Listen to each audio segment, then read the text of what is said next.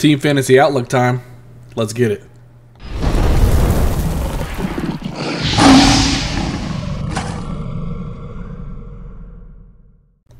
Welcome in, everybody. Today we're going to dive deep into the Atlanta Falcons 2022 Fantasy Team Outlook. The Falcons are in full rebuild mode after moving on from Matt Ryan and losing Calvin Ridley for the season. Look for them to be a bottom barrel team in 2022. As we look at last year's standings, the Falcons finished 2021 as the number 3 team in their division. They finished behind the Bucs and the Saints at 7-10-0. This year, you shouldn't look for them to get many more additions in that win column.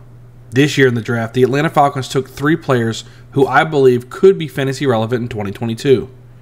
Drake London, the wide receiver out of USC, should be the number 1 wide receiver out the gate with over 100 targets from Marcus Mariota. He has a chance to be the best rookie wide receiver producer this season, just based on the volume he should see.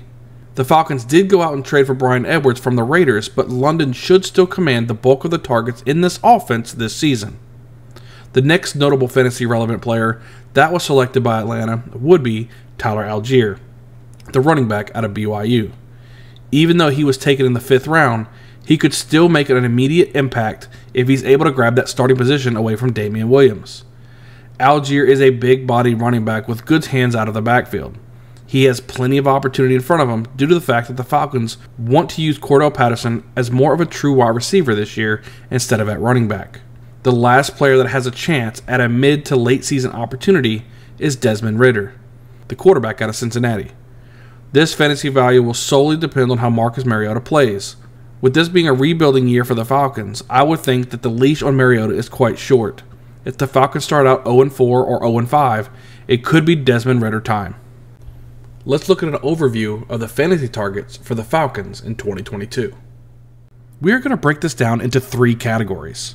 The first category is studs. These are players that you can easily plug and play regardless of matchups.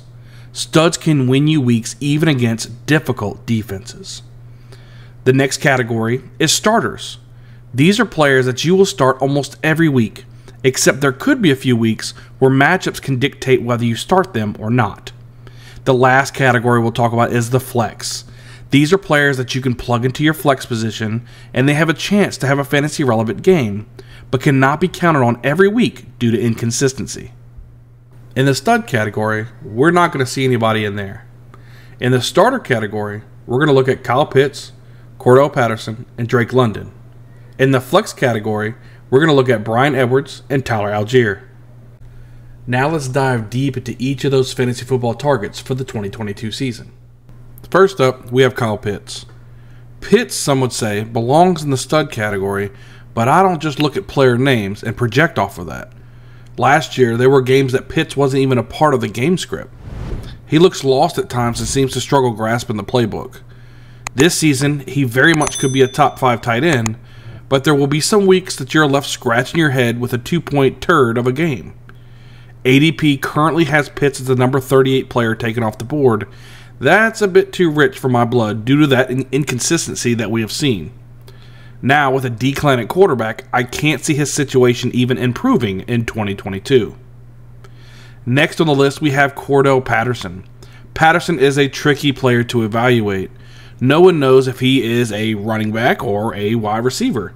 He was a very productive player at the running back position last season, but the Falcons are saying they want him more of a primary wide receiver in 2022, so now we have to see what he can really do on the field at that wide receiver role. He should be the wide receiver number 2 as far as targets go, behind Drake London, and I really can't see the Falcons not using Patterson at running back at all. He will most likely be a hybrid back that plays both positions. He should still be able to produce at a decent fantasy value for your fantasy team in 2022. Now let's go over the wide receiver who finished number 65 last season in Bryan Edwards. Edwards is a wide receiver that was traded for in the offseason from the Raiders.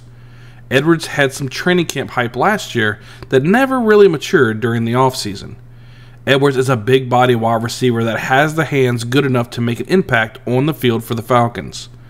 Bryan Edwards is a pure definition of a diamond in the rough. This is a wide receiver you can grab at the end of your draft and at least be someone you can throw in as a bye week fill-in in 2022. As always, I appreciate you guys watching. Be sure to hit the like button. Be sure to subscribe. That way you guys stay up to date on all the content that we're dropping. We're trying to get you some really good tidbits here and there to make sure you are well prepared to not only take home a championship, but make sure you bring it home in style.